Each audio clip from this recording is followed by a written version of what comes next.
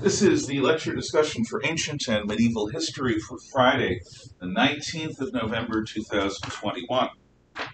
After a week of watching the entirety of the 1997 movie, The Odyssey, we are ready to talk about it, which we will now do.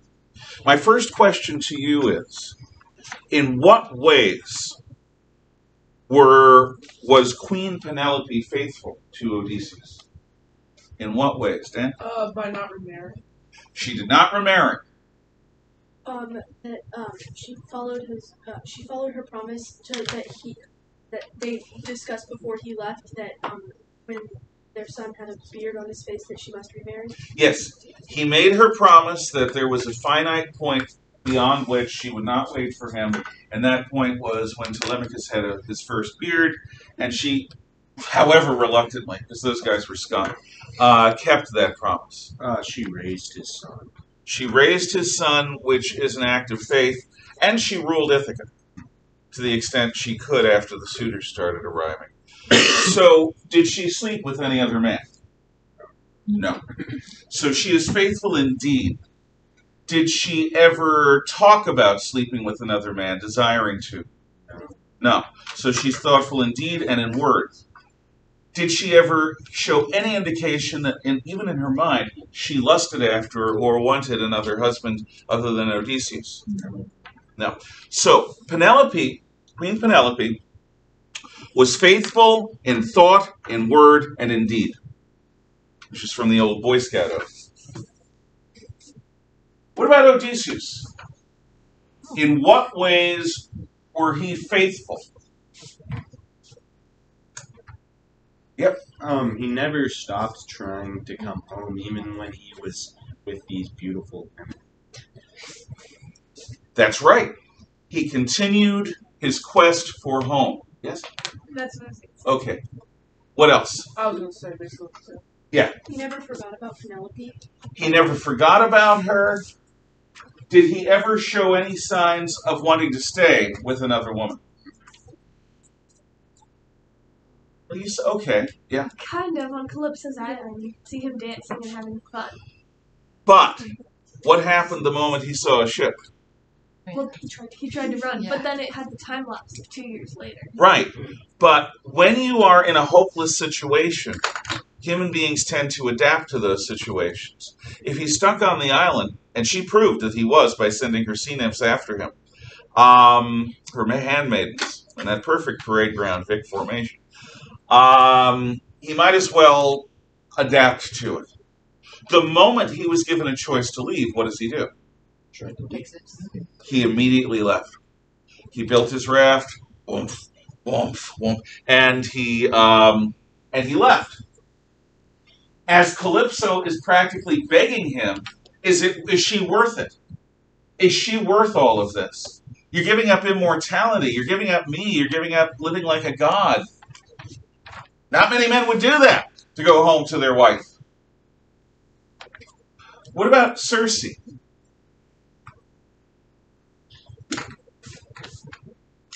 Okay, I've got the same people answering. I'm going to ask for other people to answer, or I will simply pick people.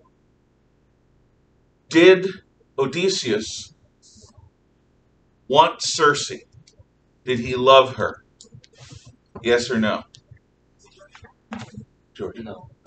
He stayed there for what he thought was 5 days, because then she manipulated time. Yeah. To stay for the entire 5 years. Right. As soon as she told him that it was 5 years, he moved. Right. Did you have anything to add to that? Yeah, absolutely. Okay. You can argue. Yes, go ahead. She was also like manipulating their brains, right? Clouding their judgment. Oh, yeah. Too. So she's a sorceress. Yeah. And that's what sorceresses do. She turned his men into animals, and the only way he would get them back is to pleasure her in bed. And he did that. And she restored his men. But then she says, "Bring your men here, and we'll celebrate." And Odysseus, like a dumb bottom, says, "Okay." And for a few days, he dallies in her bed. But while in her bed, who's he thinking of? No. Right.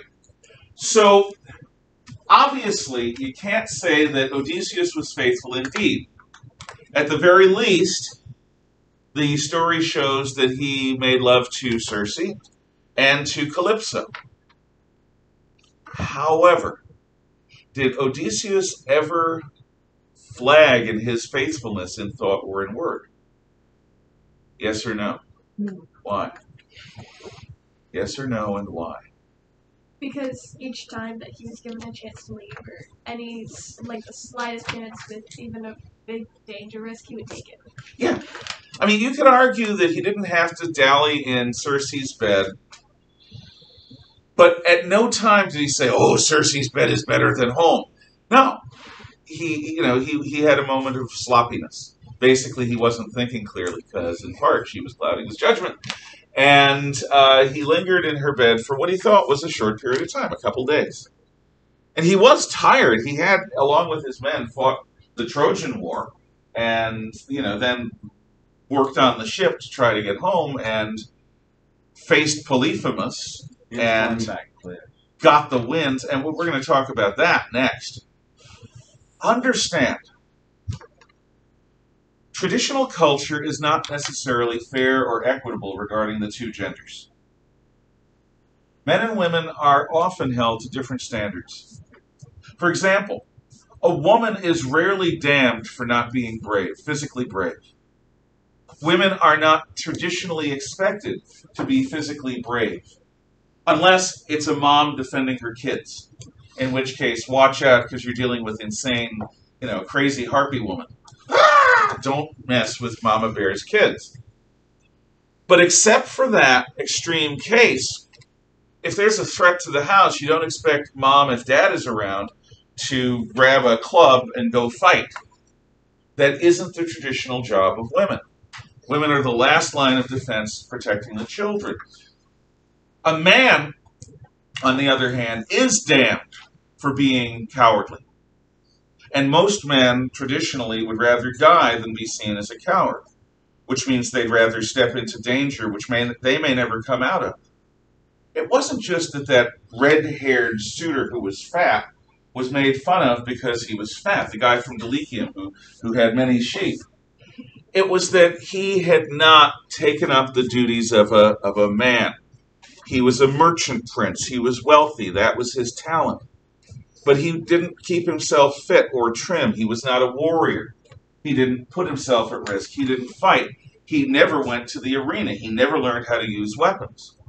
Whereas all the others, who were noblemen, were expected to learn how to use weapons. Telemachus, when he has his beard, he's a man. Time to enter the arena. Enter into manhood. And that means getting your butt kicked. Because chances are, when you walk into the arena as a late-teen young man against an adult man who has actual combat experience, you're going to get thrashed. So men and women are expected to hold different standards when it comes to bravery. The same thing is true as regards fidelity. I am not saying it's right.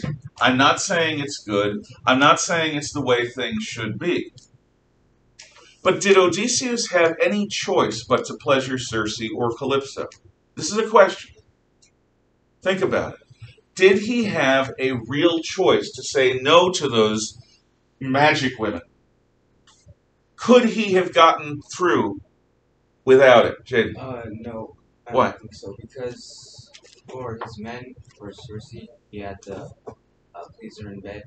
So, and he cares about his men. Yeah. So he wouldn't just leave them.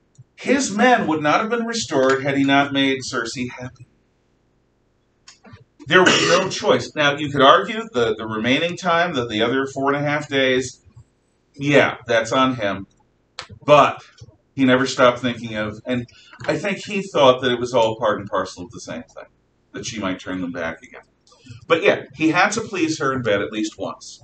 She made that very clear. So did Hermes, the messenger. What about Calypso? Did he have a choice with her? I think he did have some semblance of a choice, because the first day he was on there, he,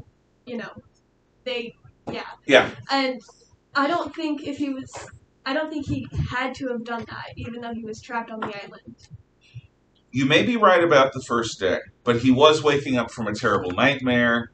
and he had just lost all of his men, and he was alone on this island with this beautiful woman and her maidens who'd never seen a man before. Giggle, giggle, giggle. You got a point, but long term. Well, actually, what do you think? I didn't. But I'm calling it No, anyway. I was gonna say I will. I feel like he kind of had a choice with Calypso because like she didn't really give him any conditions. Like you have to do this with me, otherwise you can't. Something like that. She did not make it a condition the way Cersei did. Cersei was quid pro quo: do this for me, or your men stay beasties. But again and again, she said, "This is my island. Everything on it exists to please me." Odysseus was on her island. He didn't have any way off. You cannot swim across the Mediterranean Sea. This is my island. Everything here exists to please me. Is that not a statement that clarifies Odysseus' position? That while he was there, his duty was to please her, or she would discard him. And then he wouldn't get home. I'm not saying you have to agree. Certainly not. I'm saying that I think it is very arguable that in an unstated way, Calypso's demands were just as real as Cersei's.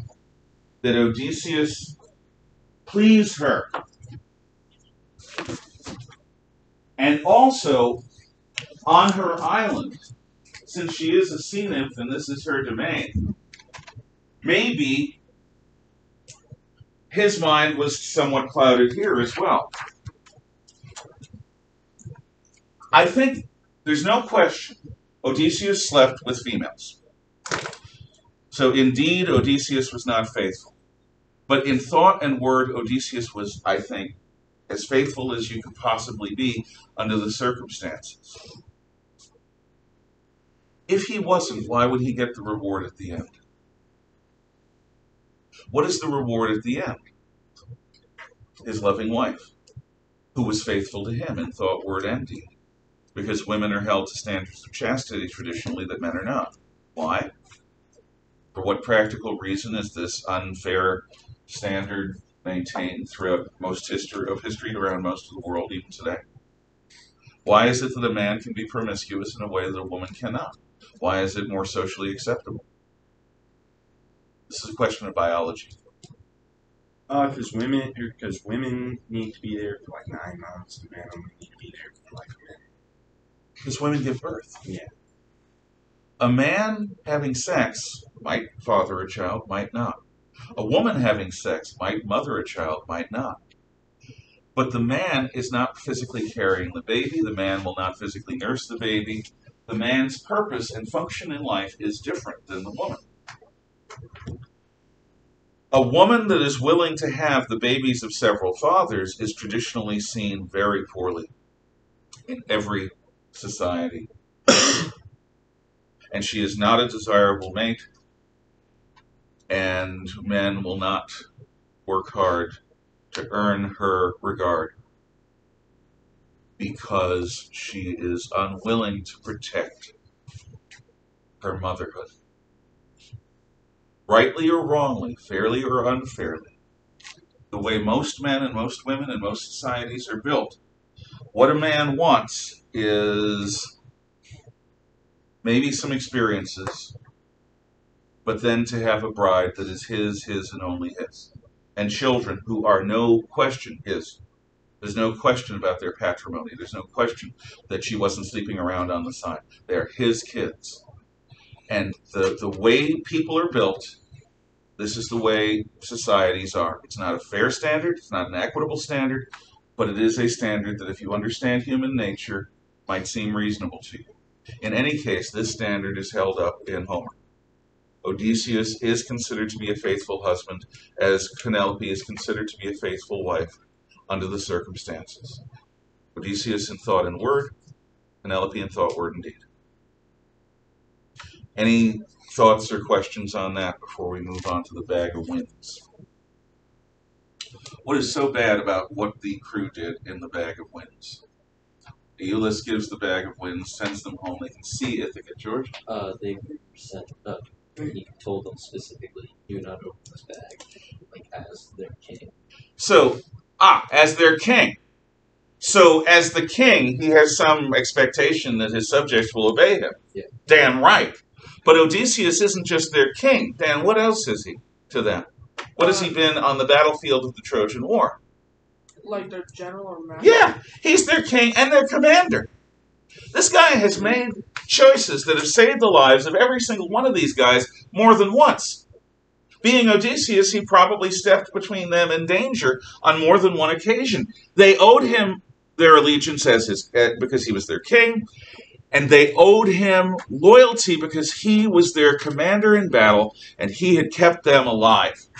He had been faithful to them. On the one hand, you've got Polites. I don't care what it is, so long as I get my share. Yeah, that's greed. That's absolute greed. And you have the monkey guy on the other hand, I forget his name. I don't care about my share, I just want to know what it is. I gotta know, I'm curious. Well, that's ultimate curiosity. And in both cases, the temptations of greed and of curiosity override the loyalty not only of those two men, but of the rest of the crew except for the guy who was almost a tattletale. The tattletale was loyal in that case. I've got to wake the commander. You're not waking the commander. But I've got to wait. Ithaca. No. If we get to Ithaca, he'll never tell us what's in the bag. He'll never share what's in the bag. They failed in their trust. They failed in their loyalty. And you know what that means? And this is going to seem unfair. Odysseus failed as their commander and as their king. At least on this one occasion, because he did not inspire enough trust or loyalty in his men for them to resist temptation. You know, in the story of Adam and Eve, Eve gets a bad rap because she took, oh, serpent said eat apple, I eat apple, nom, nom, nom. Now I know what good and evil is. But it's Adam's failure. Adam was her husband. In Jewish, Christian, and Islamic societies, the husband has authority over the wife. He did not act enough as a husband to give her the strength to resist temptation. It was a failure of Adam's command as the husband that led Eve into temptation. It was a failure of Odysseus to inspire loyalty and devotion in that one occasion, which caused his men to open the bag of winds and doom them. They weren't that late when they first saw Ithaca. Odysseus' mom was still alive. They were just a little late from the rest of the troops who came back from the war. They hadn't met Circe yet. Everything would have been different. But for whatever reason, Odysseus didn't inspire the men enough to resist temptation. And Athena warned him about this in the boat. She said, I worry about you looking at these men. And she points out Polites' greed and she points out the monkey guy's curiosity. The whole point of this is to stress the law of hospitality, which is called xenia in Greek, and to stress that civilized people do what's right, not what's easy. Again and again. So, any last-minute questions or comments before I have you turn in that sheet? Yeah. What traits of Odysseus were exemplified? Okay, exemplified in the story. Odysseus is clever. He is loyal. He is... Here's a lovely word for vocab. Indefatigable. Or indefatigable. Indefatigable. It means not able to be tired. So Odysseus is clever. He comes up with the Trojan horse. Again and again, he thinks his way through problems. He thinks his way out of the Polyphemus cave. He is loyal. He wants to go home to his wife. He wants his Greek side to win. And he is indefatigable in that he is tireless. He is tireless in pursuit of what he cares about. He does not say, it's too much, I'm done. No, he keeps going and going. like the Energizer Bunny, which is a reference you may or may not get. Okay. If you have the worksheet done now, make sure your name is on it and tear it out of your notes and turn it in. If you don't have it done, get it in by 3 today. Yes? How did the grandmother make heart of stone? If stone can bleed. Oh, Yeah, remember. Her daughter-in-law said she had a heart of stone, but no. The Queen Mother was tough in the old-style way. Yeah. I couldn't remember or recall what Tiresias say about the importance of journey. Odysseus. Yoda says the same thing to Luke. Always your mind on the future. Never on where you are. What you are doing. But Tiresias says the same thing. We don't live our lives in the destination. We live our lives in the journey. It's the journey that counts. Odysseus, you better start paying attention to what's going on right now or you're never going to learn anything. And since the whole point was to prove to Poseidon that Odysseus had learned maybe that without the gods a man is nothing, he needs to start thinking, right? Does that make sense? Okay. Now we're going to talk about Thanksgiving, which we're having a week of vacation for, starting at 2:45 today. First off, I'm looking forward to it. Most people have a picture of Thanksgiving that's a little different from what I'm about to read to you. This is from the radio talk show host Rush Limbaugh, ultimate conservative. But it's a true story about Thanksgiving that isn't told much by left-wing teachers or in left-wing schools. Listen to the story, and as an extra credit, you can, if you want, research the first Thanksgiving yourself and write your own one-page analysis on the meaning of it, significance of it. So this is one man's opinion, but it's also strongly grounded in historical truth. From Rush Limbaugh's show on November 21st, 2007, and he had said this before. I heard this back in the 90s. Now, the real story of Thanksgiving. On August 1st, 1620, the Mayflower set sail. It carried a total of 102 passengers, including 40 pilgrims led by William Bradford. On the journey, Bradford set up an agreement, a contract, that established just and equal laws for all members of the new community, irrespective of their religious beliefs. Where did the revolutionary ideas expressed in the Mayflower Compact come from? From the Bible. The Pilgrims were a people completely steeped in the lessons of the Old and New Testaments. They looked to the ancient Israelites for their example, and because of the biblical precedent set forth in Scripture, they never doubted that their experiment would work. But this was no pleasure cruise. The journey to the New World was a long and arduous one. And when the Pilgrims landed in New England in November, they found, according to Bradford's detailed journal, a cold, barren, desolate wilderness. There were no friends to greet them, he wrote. There were no houses to shelter them. There were no inns where, let's see.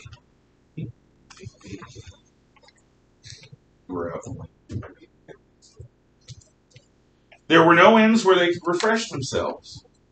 And the sacrifice that they had made for freedom was just beginning. During the first winter, half the pilgrims, including Bradford's own wife, died of either starvation, sickness, or exposure. When spring finally came, Indians taught the settlers how to plant corn, fish for cod, and skin beavers for coats. Life improved for the Pilgrims, but they did not yet prosper. This is important, should I say, to understand, because this is where modern American history lessons often end. Thanksgiving is actually explained in some textbooks as a holiday for which the Pilgrims gave thanks to the Indians for saving their lives, rather than as a devout expression of gratitude grounded in the traditions of both the Old and New Testaments. Here is the part that has been omitted. The original contract the Pilgrims had entered into with their merchant sponsors in London called for everything they produced to go into a common store, and each member of the community was entitled to one common share. All of the land they cleared and the houses they built belonged to the community as well. Bradford, who had become the new governor of the colony, recognized that this form of collectivism was as costly and destructive to the Pilgrims as that first harsh winter, which had taken so many lives.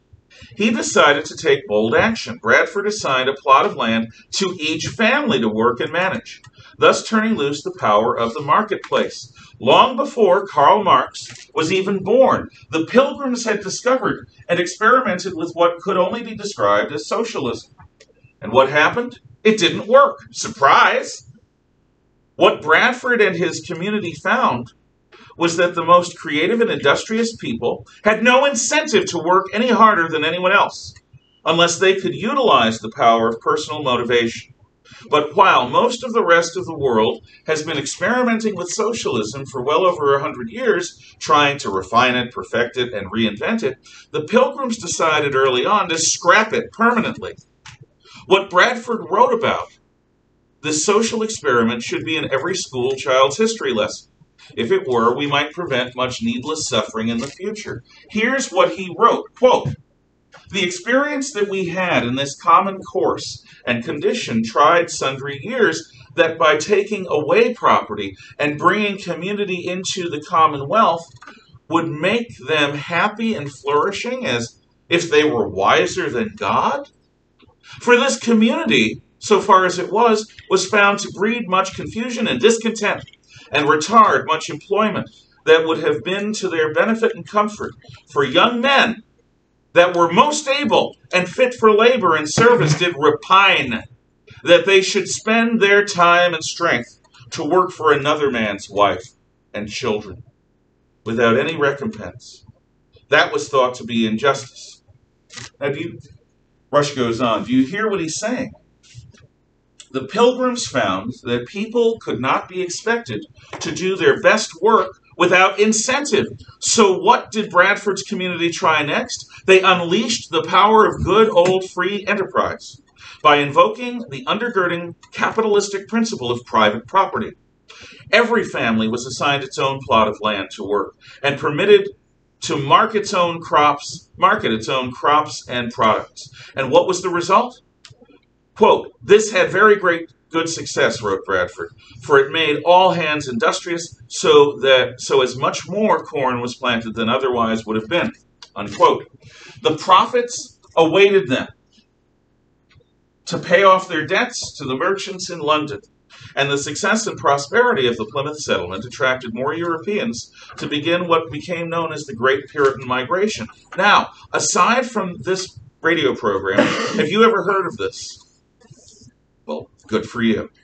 And if not, why not? I mean, is there a more important lesson one could derive from the Pilgrim experience than that? So the Pilgrims decided to thank God for all their good fortune. And that's Thanksgiving. Read George Washington's first Thanksgiving address and count the number of times God is mentioned and how many times he is thanked. None of this is taught today. It should be. Have a happy Thanksgiving. You deserve it. Do what you can to be happy, and especially do what you can to be thankful. Because in this country, you have more reasons than you've ever stopped to think about.